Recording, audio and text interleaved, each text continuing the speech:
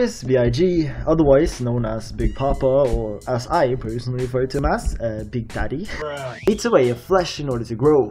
He can completely recover from near destruction as long as he reaches some source of energy to feed on. Its ability to absorb stand energy makes it near indestructible to stand attacks, but what if his stand didn't do the attacking? It's coronavirus! Purple Haze is an unstable stand that contains a particularly deadly flesh-eating virus in its capsule on his hands.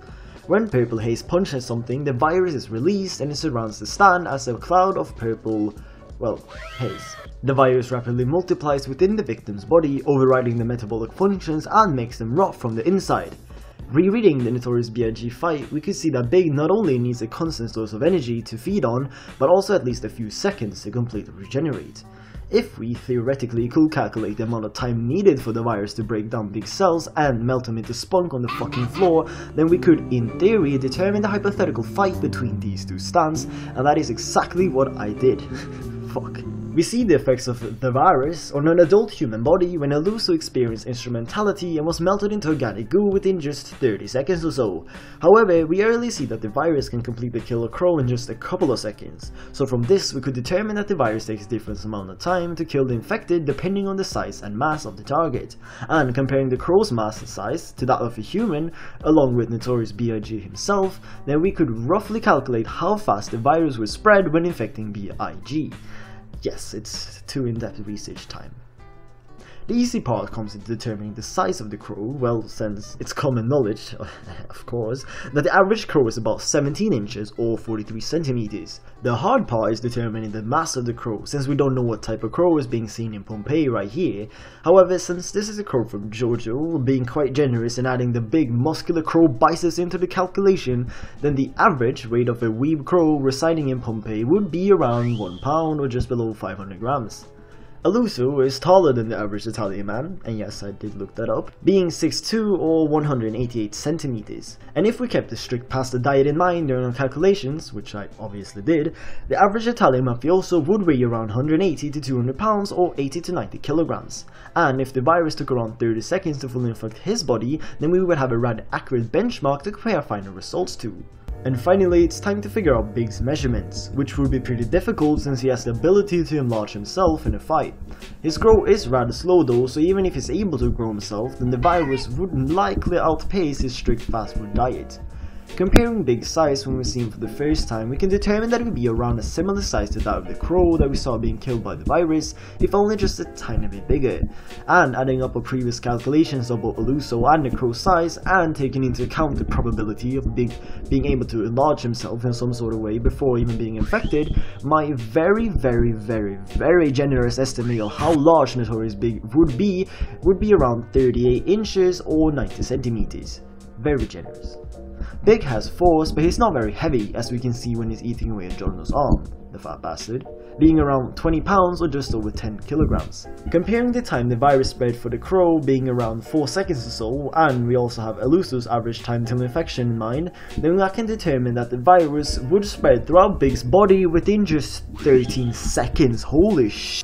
Even with my very generous estimate, Big would be infected and die very quickly, not being able to regenerate faster than the virus destruction time. So is it really that simple? Would Purple Haze really be such a definitive victor?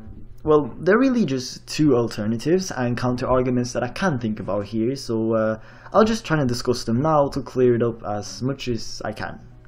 And if you can think of anything else, then do please tell me in the comments. I actually do read them sometimes.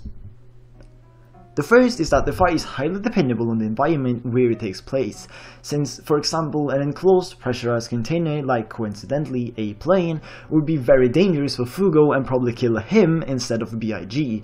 Therefore, depending on the place where this fight goes down, many different factors are at play. However, since I think about these stand showdowns through as much of a neutral perspective as I can, I put no favor to either side. I always think of an open area or something like that when determining a victor, except in cases where one side would be beneficial with another alternative.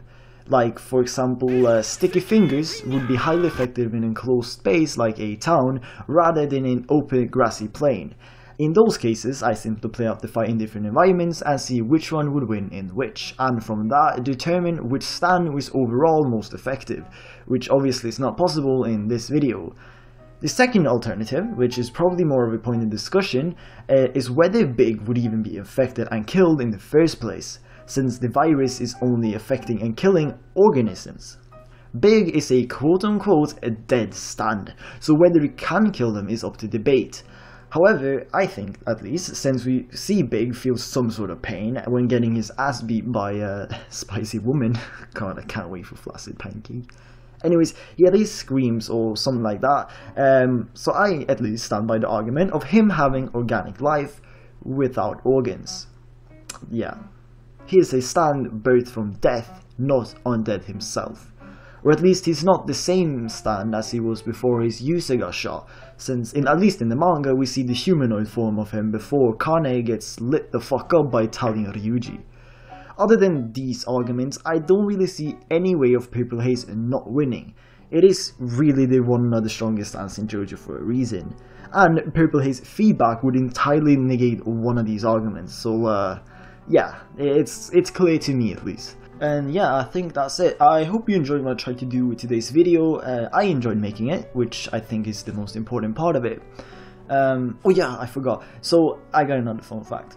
So the idea of Notorious B.I.G activating after the user's death might be a reference to Notorious B.I.G's album Life After Death, which as a hip hop fan is fucking awesome.